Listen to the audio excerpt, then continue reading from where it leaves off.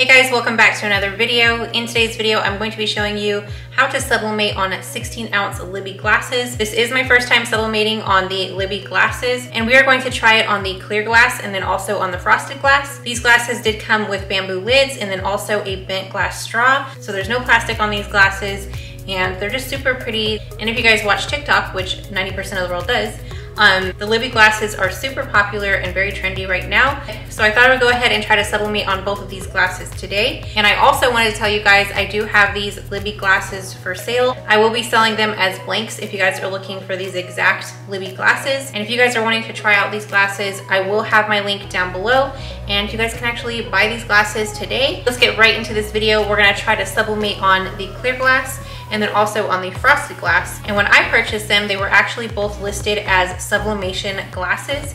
One is clear and one is frosted. So I'm super excited to show you guys how each of them sublimate. And be sure to check out my link below if you guys are looking for these LIBBEY glasses with the bamboo lid and with the bent glass straw. Let's get right into this video. If you guys enjoy, give me a big thumbs up and let's try this out.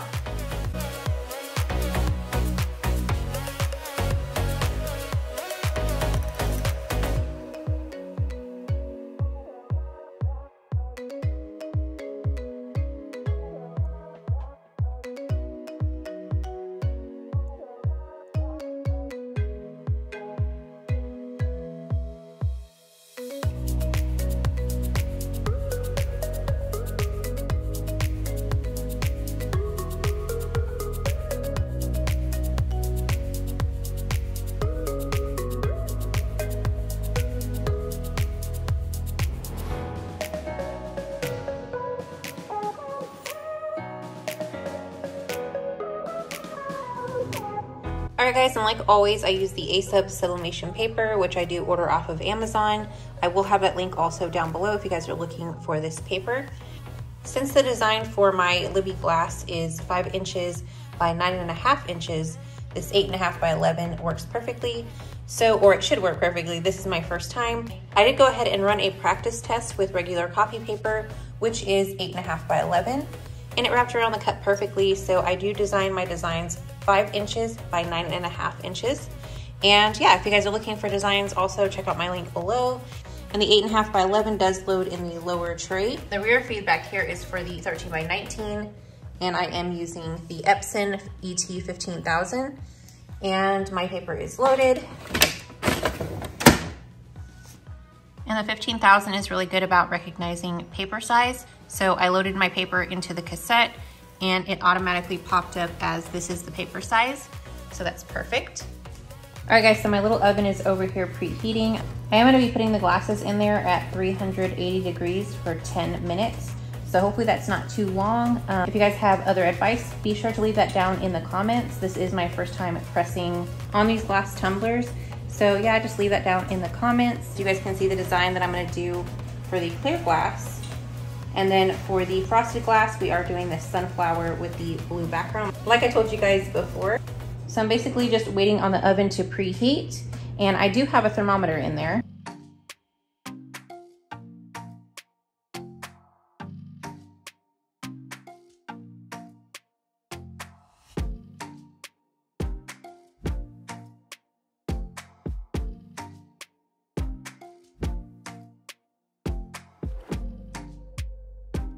All right guys, and in the title, I like to include that it is beginner friendly, just because I am not a professional. I didn't take classes or anything. I basically self-learned everything. And I just like to practice and also experiment and show you guys how everything is going. It's basically a tutorial for beginners. So also let me know down in the comments if you guys make these glasses often, or how do you do it? Do you use a cup press, tumbler press? I do like how the tumbler press does these, but I haven't gotten one yet. Hopefully I can get one very soon.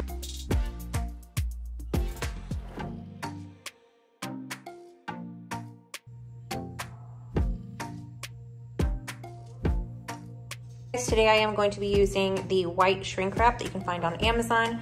I will also link that down below. I will be using this Genesis heat gun to apply the shrink wrap. And I also found this on Amazon, and I will link that down below. I really do like how this Genesis heat gun works. It's super simple, and it also has two settings for low and high. The clear shrink wrap sleeves do not work well at all for sublimating. Just for me, for tumblers, it doesn't work. For some reason, they're like really, really big. So I do prefer these white ones. And let's just go ahead and put it in here. I might need to trim some of this down because this does seem a little bit big for this glass.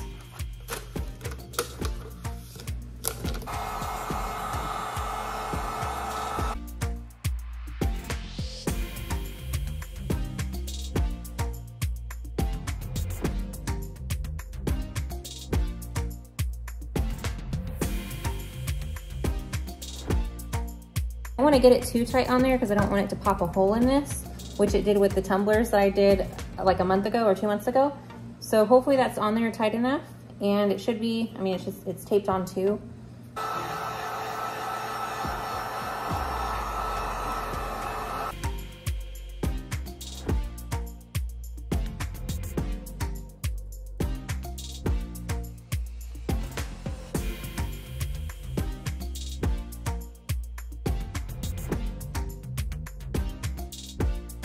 All right guys, and it's time to go ahead and put these in the oven. I'm gonna do one at a time, 380 degrees for 10 minutes. Hopefully that's not too long. I'm actually super nervous because it's glass and I hope it doesn't shatter or do something crazy. Like I said, this is my first time, so let's try it out. The rack has a little bit of residue left on it from the last tumbler that we did.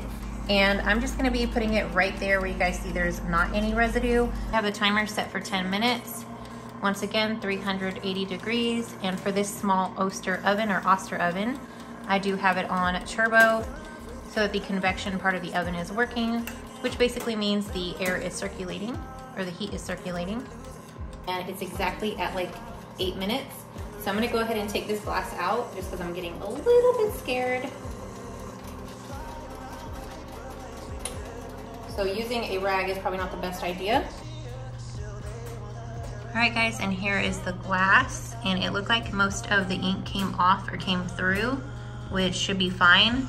The only thing that I see wrong that might be a problem is the little holes right here.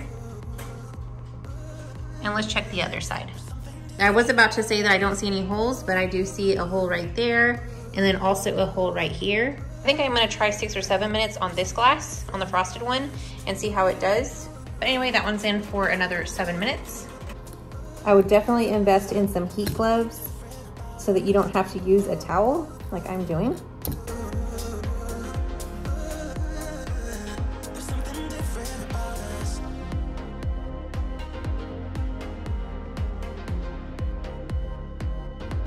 All right guys, and 10 minutes for me I think is probably too long because I can't seem to get this wrap off of here, and it's coming off in little pieces. So I think with that other tumbler, I am gonna do like 7 minutes, 6 or 7 minutes. I think 10 minutes was probably a little too long.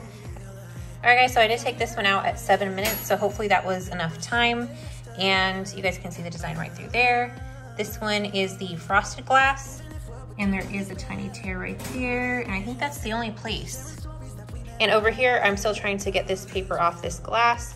It's actually not too bad, you just have to pick at it. Finish doing that, and I will put a piece of paper in there and show you guys what it looks like.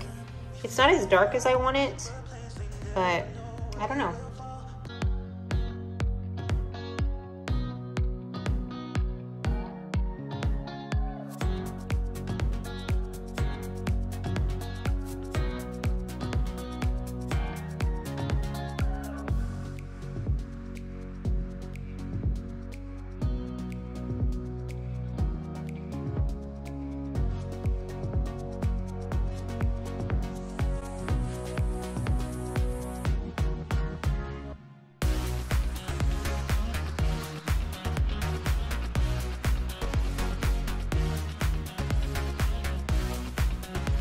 And the lids stay on really, really well. And I saw a video where someone was trying to show how the lid falls off, and this lid does not fall off at all. You do have to pull pretty hard for the lid to come off, and it snaps on really tight. So I just wanted to include that in the video. But anyways, if you guys enjoyed this video, give me a big thumbs up. Also subscribe down below so you guys don't miss our next video. Be sure to go order you guys some of these glasses. The link is also in the description, and the bamboo lid and the glass spent straw is also included. So be sure to go check out my link down below. It is 20% off, I believe. And that is the end of today's video. Hope you guys enjoyed. and I will see you guys in the next one.